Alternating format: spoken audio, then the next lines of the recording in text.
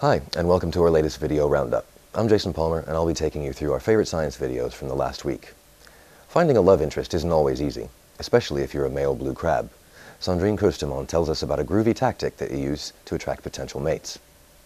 Their underwater habitat is full of rocks and seagrass, which tends to keep love interests out of sight. But males are no wallflowers. They've been observed dancing wildly in an apparent attempt to attract females.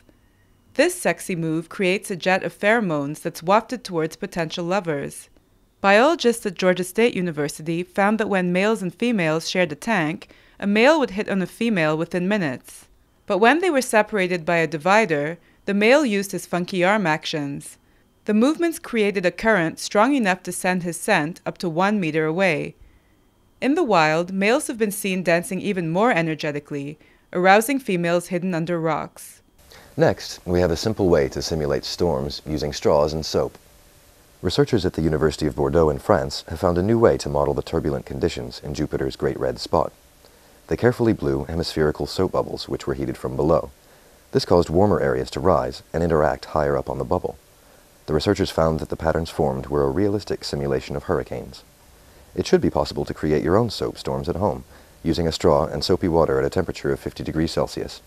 Finally, we have an insect that looks like it's having better luck with the flowers than with the ladies. Sandrine Kurstemont takes up the story. This species of Australian tongue orchid can be just as alluring as a female. Male orchid dupe wasps are tricked by the flower's sweet perfume and dive into it. They're drawn to the base of the orchid and position their abdomen right next to the source of pollen. The male then starts to mate enthusiastically with the flower, and about 75% of the time, he will ejaculate. Researchers from Macquarie University took samples of the sticky substance that was left behind. Using a microscope, they confirmed that they were indeed a wasp's sperm cells. After the liaison, the wasp tidies himself up. He stumbles away carrying a delivery for the flower, a bright yellow bundle of pollen attached to his abdomen.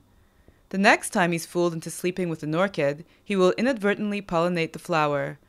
Sexually deceptive orchids that cause insects to ejaculate have the highest rate of pollination.